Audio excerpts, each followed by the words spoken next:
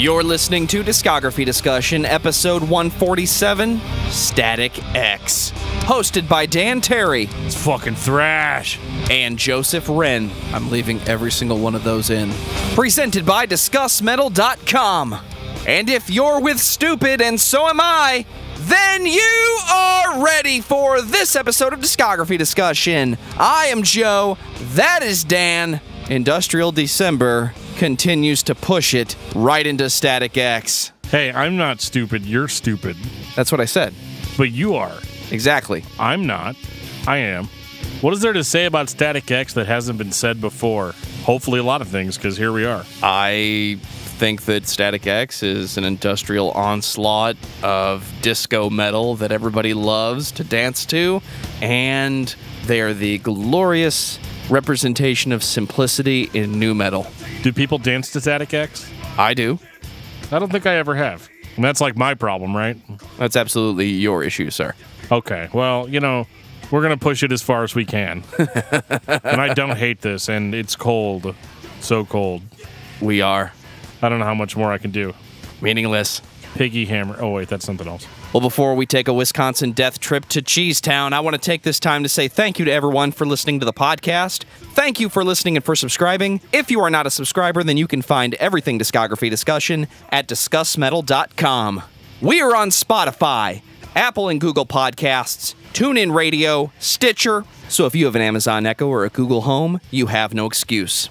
Ask it to play the latest episode of the Discography Discussion podcast, and it will. We're also on Facebook and on Twitter at Discuss Metal. Be sure to like, favorite, and subscribe. It really helps us out. It lets us know you're listening. And now Dan is going to tell us all about 5-star reviews. We love 5-star reviews here on Discography Discussion, and I'm going to read one for you right now. Leader87 wrote, "Love it! I'm loving this podcast. It has turned me on to a bunch of great bands I would never have heard otherwise. If I had one complaint, it would be the way Joe pronounces gent. For you reference, mean degent, right? I mean gent. You've been called out, sir. Show me what you've got." He says, "It kind of drives me nuts. I'm just going to look past it, though. Keep up the great work, guys." In all seriousness, did anybody ever decide exactly how you're supposed to say degent? Well, yeah, everybody calls it gent, except you. And half of the populace, because it's one of those words that nobody wanted to agree on. First it was gent, then it was degent, then it was gent. So I don't remember. Tell me. I don't remember it ever being degent. I'm just being a dick now, but you know, how you doing? Oh man, we got some awesome comments over on Instagram because that's a thing that we do now. On our discussion about the band Nemec, DJames7D says, "Mechanical Spin Phenomena is one of my favorite albums. Killer band. Infinite Geist, or Infinity Geist, I think it's Infinite Geist, says, Mechanical Spin Phenomenon and Audio Injected Soul are truly underplayed and sorely underappreciated pieces of art. I miss this band and Michael at vocals."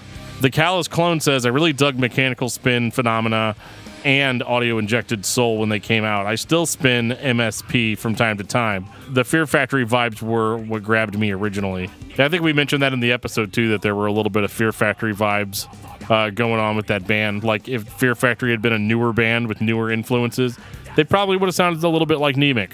And we'd still be listening to it. Absolutely. That was a great band, man. I can't get over it. They've gone into my regular rotation. Jeff strikes again. How you doing? Jeff strikes back. He will have his revenge. The rise of the Jeff Walker. Oh, I didn't even mean that to be funny, and it was.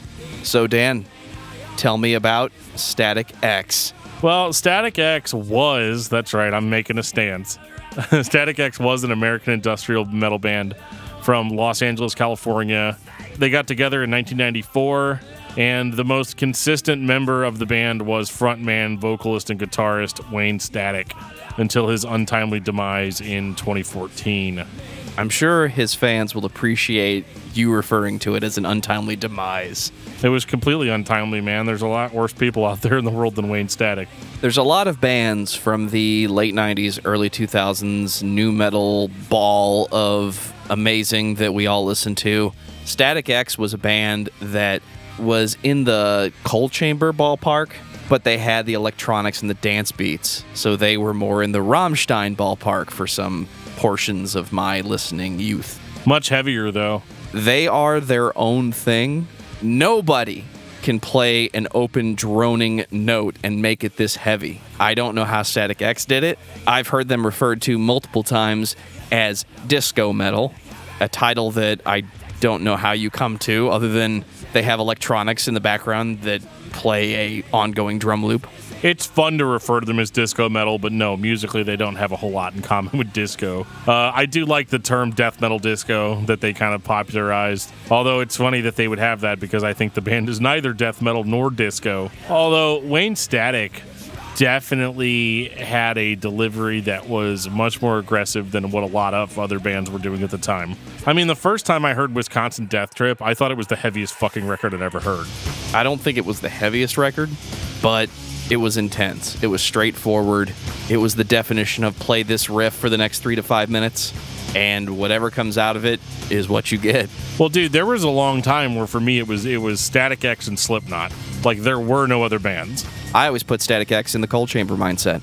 I don't know if musically they're like Cold Chamber. Vocally, sure. I think Dez and Wayne are almost interchangeable with each other at times. That and Dope, when we listened to Dope. Oh, yeah, that one time.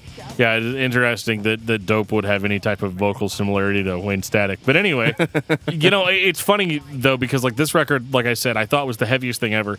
And it wasn't necessarily because the drumming was super complex like Slipknot or that the vocals were like a straight growl scream like Slipknot.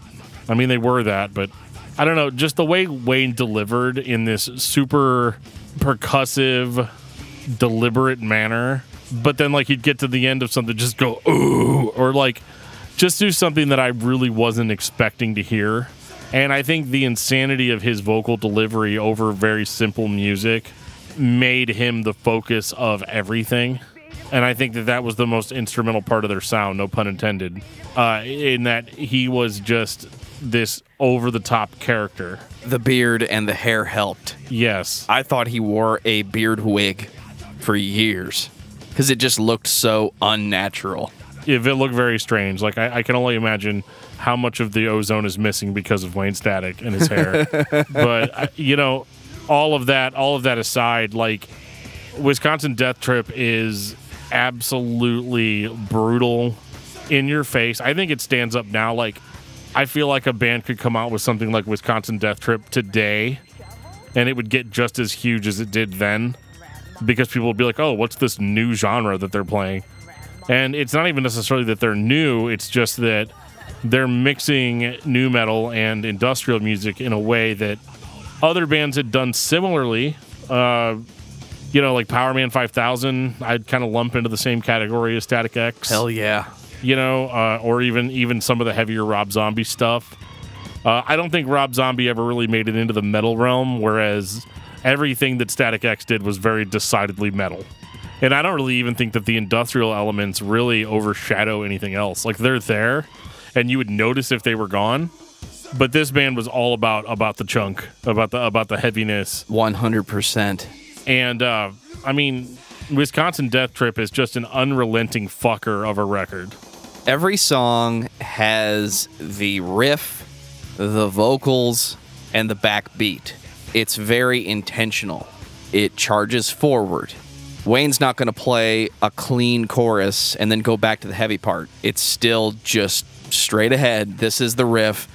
It's got Push It, Bled for Days, December is on here, I'm with Stupid. These are Static X standout tracks, not just standout tracks on this record. These are the songs that define Static X to many people. A couple of mine are on Machine, but we'll get to that momentarily. Well, Wisconsin Death Trip, and I'm just going to say it, is my favorite Static X album. And that's because I don't like to throw this title on records very often, but this is a perfect record. It is a perfect introduction to the world for Static X. They don't slouch here. They don't give you any room to breathe at all.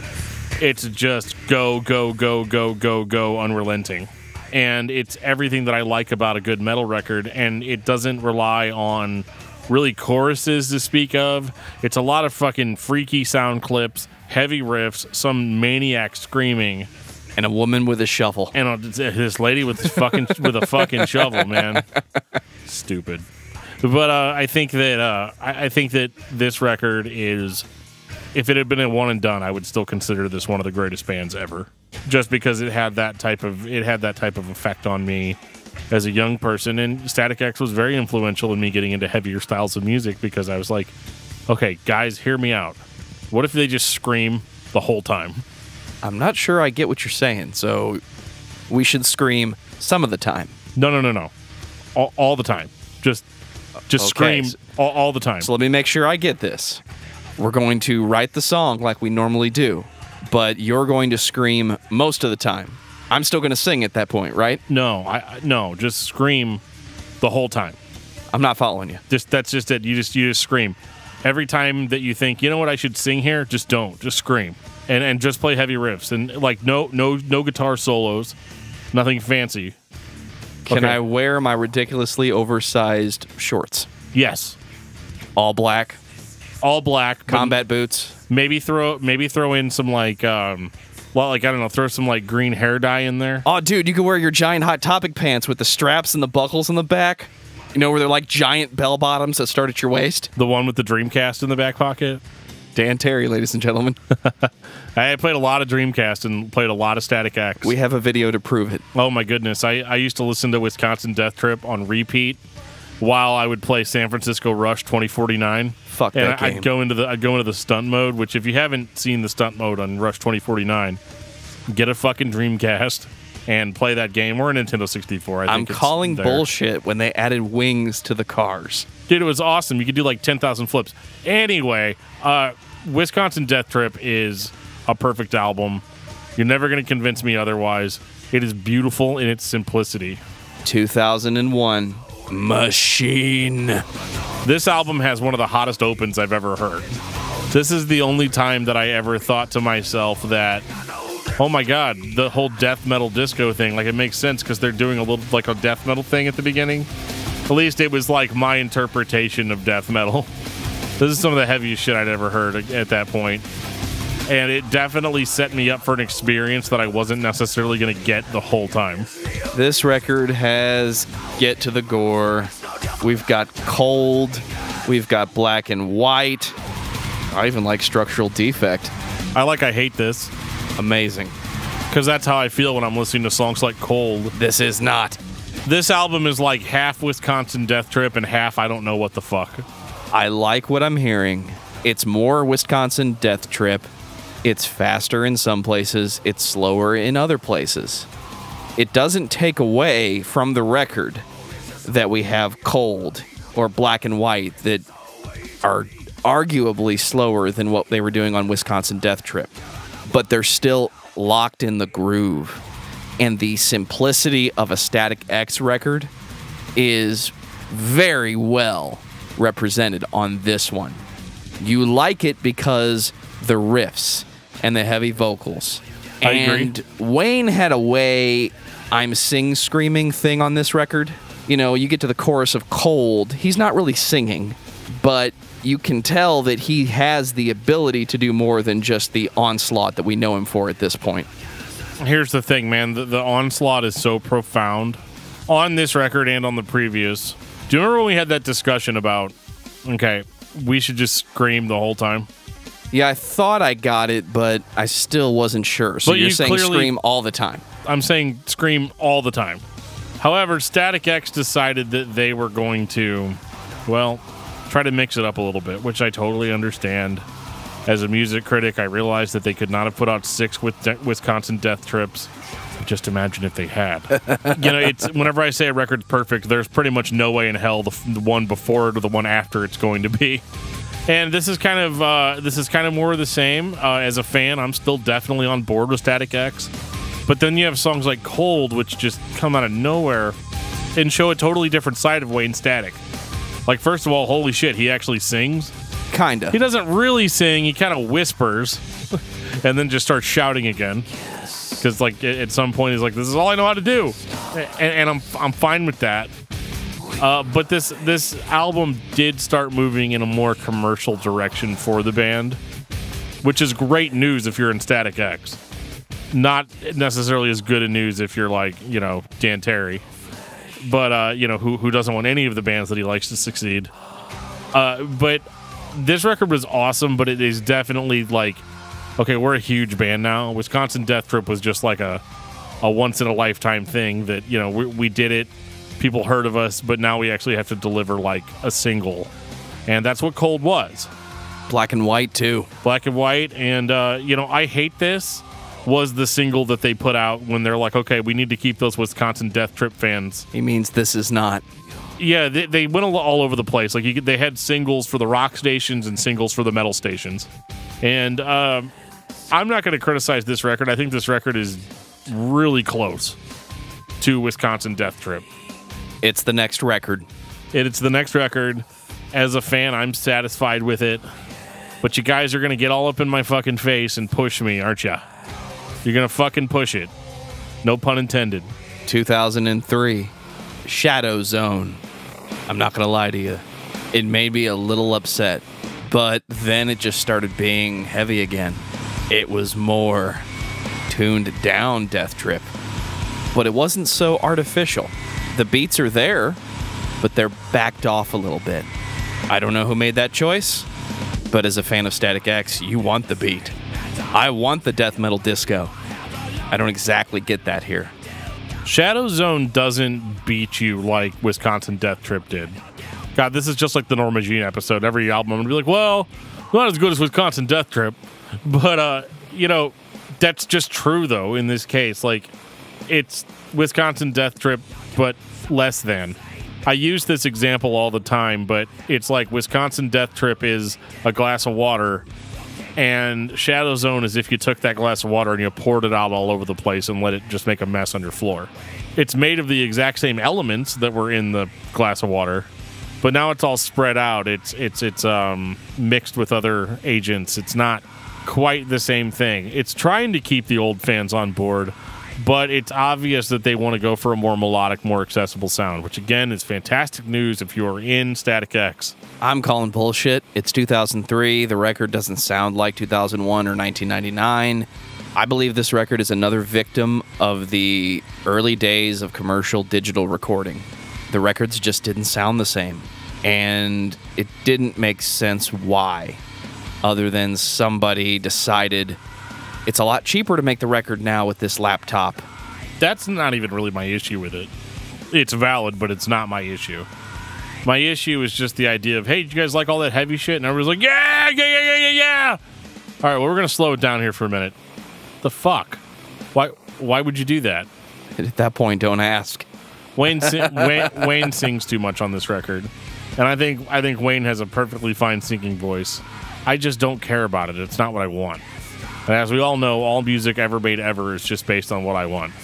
But I think that in this case, I can't see longtime Static X fans being like, yeah, man, this is the next Static X album. This is great. It's definitely a step down in the songwriting department. However, some of the choruses are undeniably good. Like, once you wrap your head around the concept of a chorus on a Static X album, because before that, they kind of just had hooks, right? Like, not full-on choruses, except Cold. They held you with the riff and the overall tone of the song. They gave you something to chant along with or scream along with. I Hate This. Black and White. Cold, We're So Cold. Push It. Meaningless. It's. Now with Shadow Zone, we actually have a full-on chorus to sing along with. He's still not singing. He's got a bit of a Lynn Strait thing going on, where he's just yelling his way through the otherwise melodic chorus. Right. It's not bad. If I was a fan in 2003 picking up Shadow Zone, I'd be a little upset, but I don't think I'd hate this record. I didn't get on board with Static X until 2004, 2005. I was aware of the band. I had heard Wayne's contribution to the Queen of the Damned soundtrack. Obviously, Cold from Machine was one of my favorite songs, but I wasn't big into the band until later. I was a fan of Wisconsin Death Trip when it came out. And so to watch and to be honest with you, I probably stopped listening to the band as a teenager. Probably right after Machine. And it's not even because I hated the band, I just kind of stopped caring.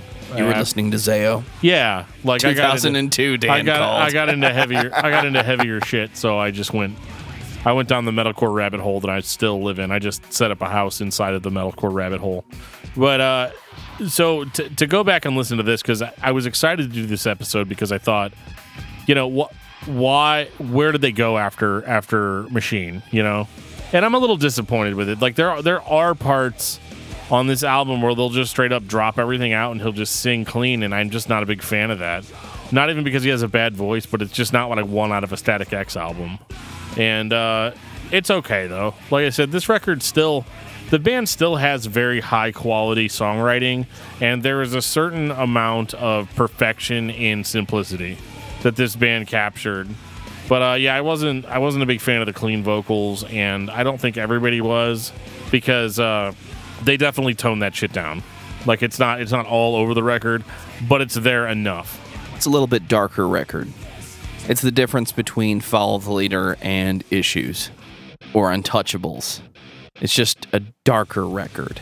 It's definitely more personal. Not that I'm really going to dig into Wayne Static lyrics, because I think it's a lot of nonsense. I liked the scary horror movie vibe of Wisconsin Death Trip so much that, you know, after a while, you know, you get 3 albums in and dude's talking about his feelings and you're like, oh, that's cool. He had stuff to say. I know. It's okay. Honestly, I'm having a lot of trouble coming up with actual good criticisms for this, because, to be honest, these records are fine. Like, it's obvious that they're the same band on all 3 records, or at least Wayne is the same on all 3 records, to be more accurate. Like, you're still getting the Static X experience. Kind of like what I've said about Dillinger Escape Plan, was that, like, if you're only here for that Wisconsin Death Trip sound, they definitely try to incorporate some of that into each release. 2005, Start a War. That's kind of what happened, right? A few years prior.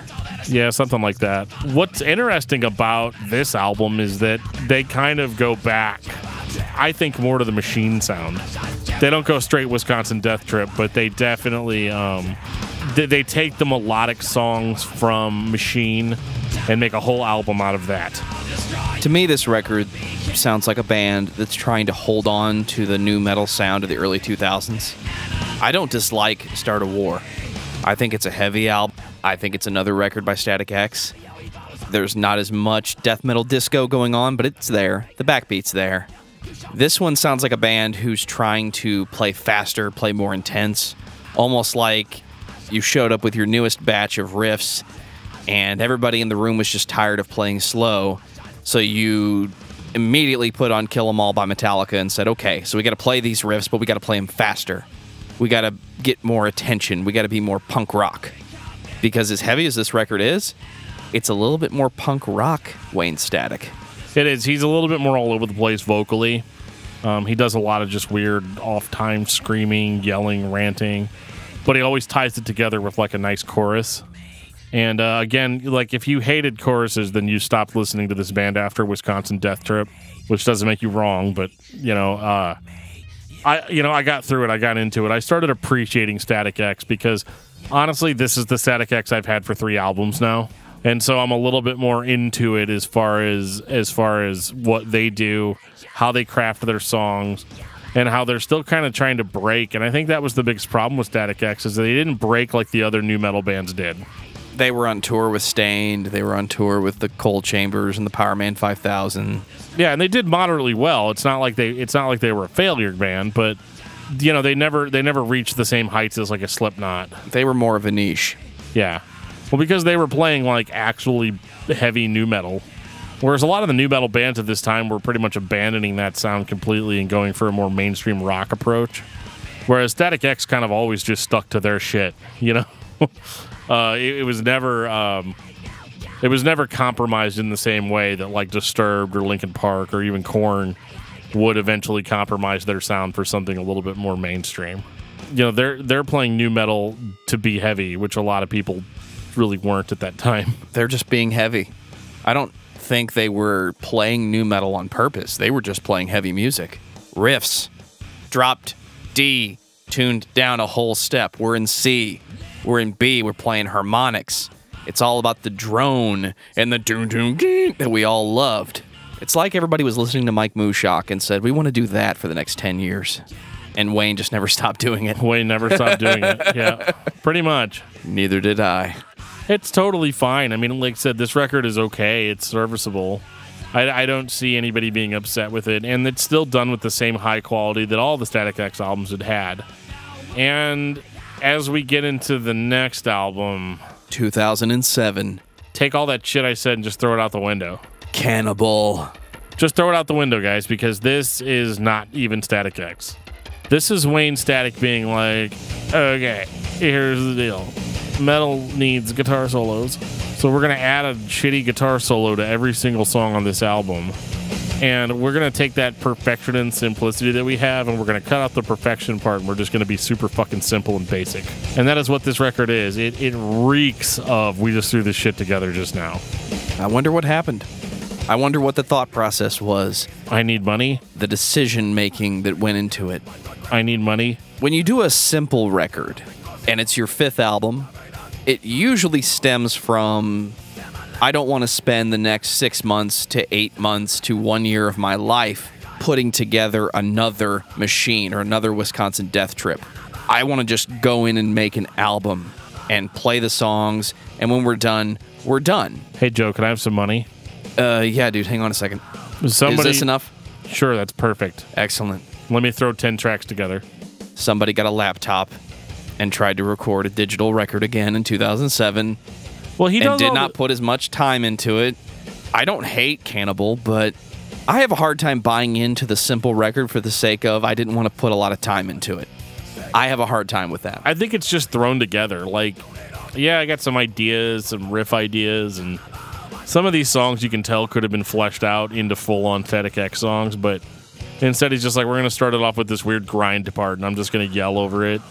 And I'm going to add guitar solos that don't really fit. I mean, like, nobody remembers Static X for their amazing guitar solos. Like, nobody cares. That's not what it's about. It's about the beat and the intensity. And I feel like a lot of cases, these guitar solos actually take away from that. The guitar solo is fine, but, like, it doesn't work in a band like Static X. It sounds contrived, especially when you had 0 on any of the albums, and now you got a fucking guitar solo on every song except, like, 1 or 2 of them. It's the anti-Saint Anger. Maybe. We put the solos in because fuck you, that's why. Maybe that's where they went. Maybe that's where the solos from Saint Anger went. It just sounds half-hearted. It sounds uninspired. Wayne gives a good vocal performance as usual, but again, it's like kind of like showing up for work and clocking in. I don't think he really put a lot of time or effort into this release, and it really shows. Because like I'll take the last album over this one any day. The record sounds thin. It sounds like we didn't have as much time or didn't want to put as much time into it. And that could very well be the case. And if that's what they wanted to do, fine with me. But I can't sit here and tell you that Cannibal is as good of a record as anything that has come before it. And I don't feel like the record was bad on purpose like I do with Saint Anger. I mean, if you had told me that this was like a collection of early demos for Static X, I might believe that. But to accept this as a new release is just kind of not that, like, it's just not that great. Like, it's a bad record. And, if you just like hearing Wayne Static be heavy, I mean, I guess that's fine. But, like, you can listen to that on a good Static X albums. You know what you could be listening to? 2009, Cult of Static. Cult of Static. So you know how I said they didn't put any effort into the last album? You may have mentioned it once or twice or 17 times. Yeah. Well, they put about like 8% more into this album. You're not a fan of it, are you? I am not a fan of the Cult of Static. Or Cult at all, for that matter. If you ever are in a situation where, groupthink is the only thing, then you need to get out. He does a lot of the same stupid shit that he does on Cannibal on this record. And I don't know, man. It's like their guitar's getting turned down more on every record. I can't tell you where it's coming from. These last 2 records, I know the fan base adores them. But the quality of songs is completely 100% a step down from Shadow Zone, even Start a War. So I don't understand the mindset in 2007, 2009. The only thing I can come up with is a lot of drugs. They did this themselves and just turned it in and said, here's the new record, guys. It just doesn't make sense to me. I really can't find the words for it, but it just doesn't even sound like Static X. It just, everything sounds so random, like the songs weren't even put together. And, you know, some bands get away with that. Like, people call that, like, what, avant-garde, where they just go completely off the fucking map. Yeah, it's called You Have to Take Drugs to Truly Appreciate This. But it's not like that, even. Like, there's nothing trippy about this. It's just random shit thrown together onto a record. Right, if I showed up with this and said, dude, I wrote 27 songs, you'd say, okay, let's start putting them together. No, dude, this is the record. No, it's not. Yeah, not even close. And I don't know if this is just like a result of one guy being in charge. I just think it was like, well, we're just going to do the Static X thing. I'll just bang some riffs out and throw some solos in there. People like solos, right? And then I'll kind of scream over it a little bit and, you know, add some singing whenever I want to. But there's no songcraft on this at all. I'm not into this at all. Like, this is just... This almost sounds more like somebody is making fun of Static X than it sounds like an actual Static X record. I'm not into it. I don't know. I don't really know what else to say. I mean, his solo record that he put out after this, Pighammer, a lot better than this. More Static X than Static X? Totally. I've been asking around why that wasn't just a Static X album, but it wasn't for some reason. I think maybe if it had been, it would be more fondly remembered, but this was just like, fuck, the band's gone. They're nothing like they were before, and I kind of feel like they're making fun of me for listening to this. Pighammer, on the other hand, is just Wayne Static, but sounds just like Static X in every way. And, you know, I consider it part of their discography, but according to my own rules, that's not, so... It's absolutely not. I can't get in, you know, I can't say it is, but... You want to talk about Pighammer on Patreon? Listen, yeah, sure. Okay, we'll make that happen in a couple weeks for you. But, you know, instead of listening to Cult of Static, you know, maybe listen to Pighammer instead. It's just almost like he gave up at the end. Like, he was like, I can put out a Static X record, and I can do some tours, and I can make this much money, you know, each time. There's no progression of sound. Like, you can pretty much tell that the band was essentially done after Start a War. Was the band really done? Or was the quality of songs just not as good? They couldn't keep up. I think they gave up. They just didn't put a lot of effort into the songwriting. They just figured, you know, we'll just throw it together and, you know, maybe some shit'll stick, maybe it won't, you know. I don't think it was completely half-assed, but it definitely isn't up to par with their previous material. And that's really sad, because I really like Static X as a band. Final thoughts on Static X? Dan? I think that Static X is a band that really solidified their place in heavy music in the late 90s, early 2000s. They were absolutely the shit. They were super heavy, super aggressive, and I loved everything about them, especially on their first record, Wisconsin Death Trip. And if I had to make a recommendation, I would just tell everybody to listen to that record. If you like a more melodic Static X, listen to maybe the next 2 or 3 records. Once you get to Cannibal, though, just stop, man. They're basically making fun of you. I think Static X is one of the bands that we all listen to when we want to get our new metal fix, but we don't want to be just dragged along the dirt road like Coal Chamber or Classic Stained. Static X had heavy guitars, intense vocals, and a dance beat. They had a fucking backbeat of electronics, and it wasn't just a backing track that filled in a bunch of gaps that the band couldn't play live. Simple, intense, and we all loved it. So if you're a fan of Static X, listen to Static X. If you've never listened to Static X, go back and listen to Machine, Wisconsin Death Trip, and if you're still into it, keep going through the discography. You will find songs that you like, even on the records that are not that great. Can we talk about the reunion tour for a second? What do you want to talk about? I want to answer the question, should fans of Static X be going to the reunion shows? In my opinion, it's sold as a memorial to Static X, but it feels more like the band just trying to keep going. It's unfair. I'm not in the band. I'm not those people. I didn't know Wayne. But this idea that Isel Dope is going to show up and not be Wayne and not be himself, but be a character that portrays the lead singer of Static X, I'm into that. I'm okay with that. Snot tried to keep going when Lynn Strait passed away. I was into that too. I've seen some of the live performances on YouTube. They're doing just fine. So what's the problem? I don't think that there's anything wrong. Well, first of all, people can do whatever the fuck they want. That's fine. Personally, I just don't think paying tribute to somebody should involve you putting on a death mask of them and singing songs trying to sound like them. I don't know. Something about it doesn't sit right with me. It's not something that I would go and see. And I think it could actually be interpreted as disrespectful. But that's just like my opinion, man. To me, it just seems wrong.